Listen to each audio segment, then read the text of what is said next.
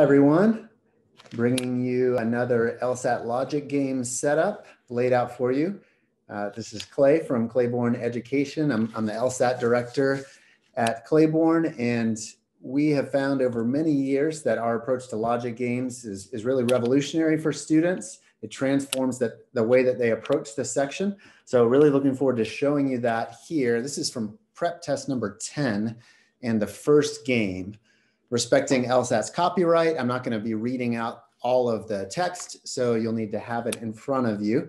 But let's go ahead and think what we have before us. First, let me just note we've got prep test 10, game number 1, and we have essentially an in-out game here, right?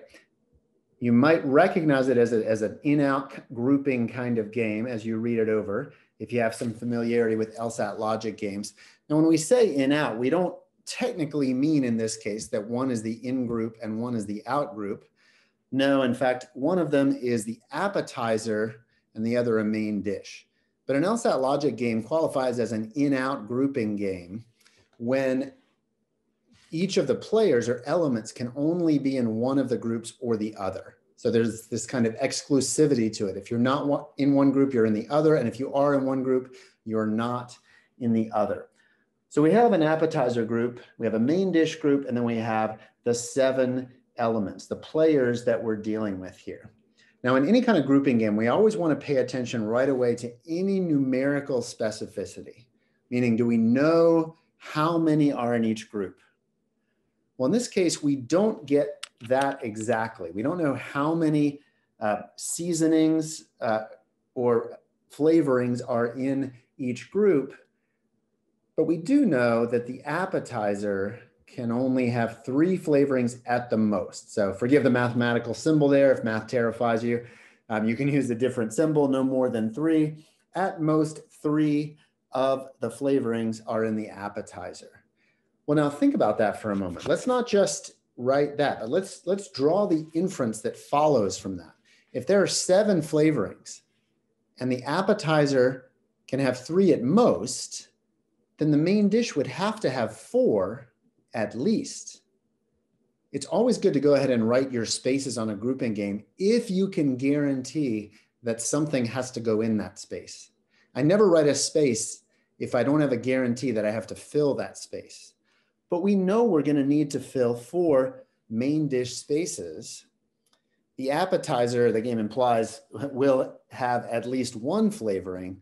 And this is as far as we can go. At least 1 in the appetizer, at least 4 in the main dish, which leaves 2 kind of wild card spaces that we don't know about yet.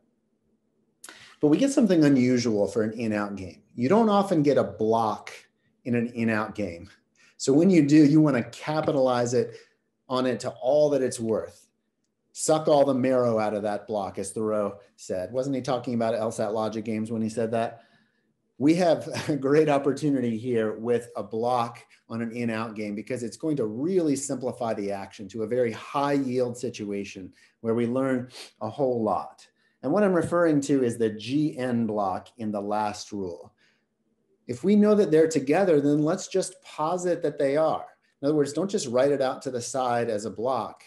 The whole point of the decision tree method for generating these advanced game boards is to do the work in advance. That is, play out the possibilities, see what actually happens. Don't be afraid to dive in there. As we like to say, stop staring, start scribbling. Get in there, get your hands dirty. Let's put GN in the appetizer and see what that means. Well, we know it means that the F must be in the main dish because it cannot be with the N.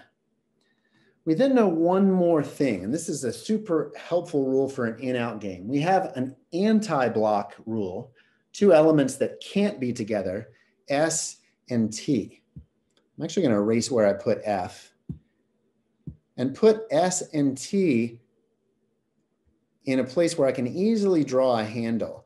I know that always, no matter what, one of them is in the appetizer, the other's in the main dish. They can't be together. But notice what happened in this case.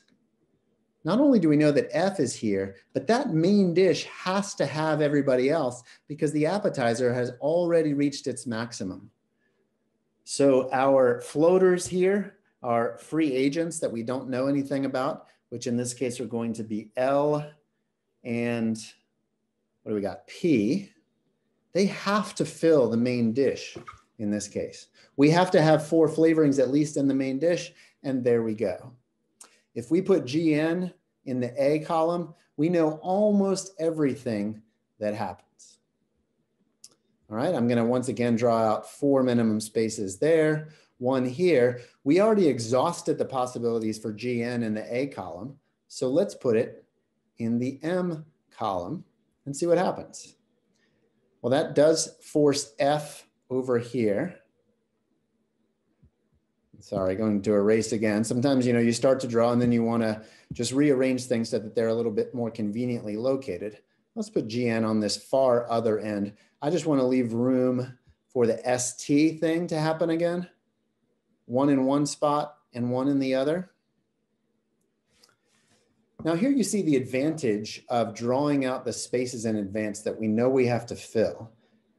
Filling out game board number 2 this way shows us that, hey, we still have a place to fill. We have to put something in this spot, and the only players left are the free agents, the floaters, L and P.